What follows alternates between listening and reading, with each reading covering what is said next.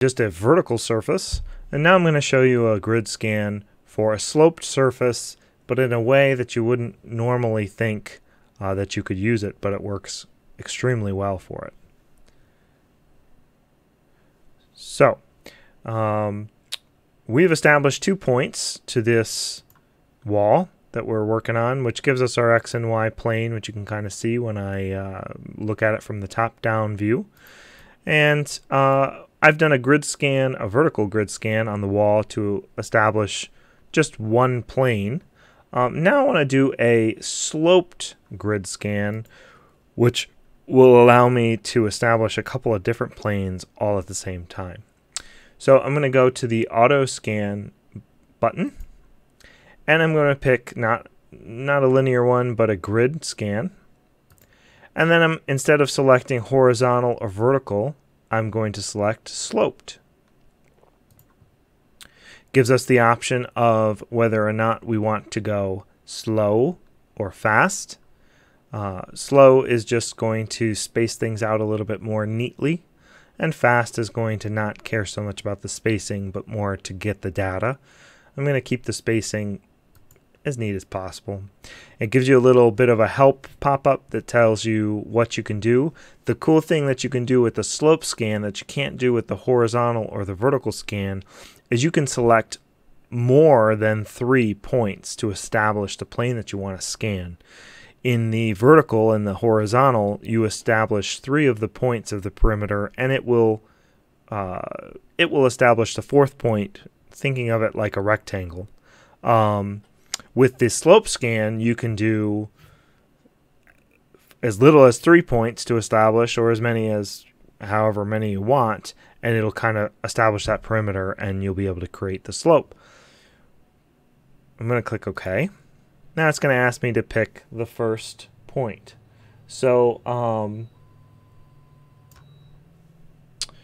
you can kind of see in the 3D Disto camera, I'm going to scan this corner, and I'm going to move the other camera so that you can see where we're scanning as well.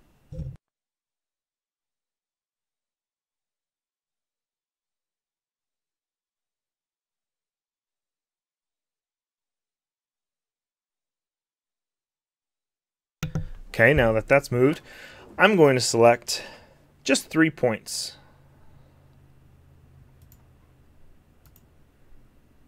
And you can see down at the bottom, the status window, it's telling us that we're selecting the perimeter to the slope scan. So I'm going to select a point on this corner, or kind of, I want to establish the corner of the room here. This is a feature that we just recently discovered this capability. We didn't think it was possible before, and we were doing some tests and figured it out. So now that I've established just those 3 points, I'm going to jump out of the viewfinder, and you can see in the corner it's established a triangle. And now I'm going to click the checkbox to say that our perimeter has been established. And I want to select a fairly good, dense scan. So I'm going to go with every 1 inch.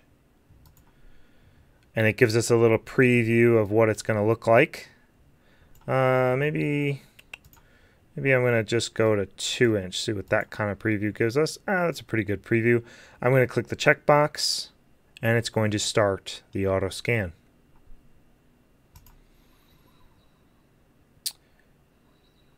So what's nice is that triangle that we established is kind of like a lens that we're looking through.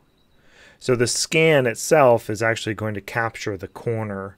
And the benefit of capturing this corner is it's capturing 3 different surfaces at the same time. So we don't have to do an individual, 2 individual vertical scans and a horizontal scan for the ceiling. We're kind of capturing all 3 surfaces in the same automatic scan. So for time's sake, we're going to fast forward a little bit until the scan is complete, just so you can see what the finished results are.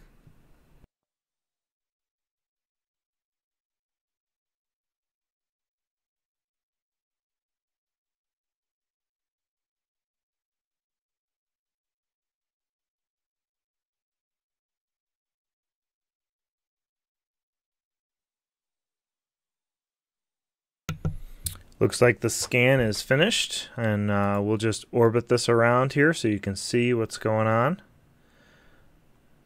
And then what I'm going to do is I'm actually going to show you how to export this and look at it in AutoCAD in the next video. So stay tuned for more.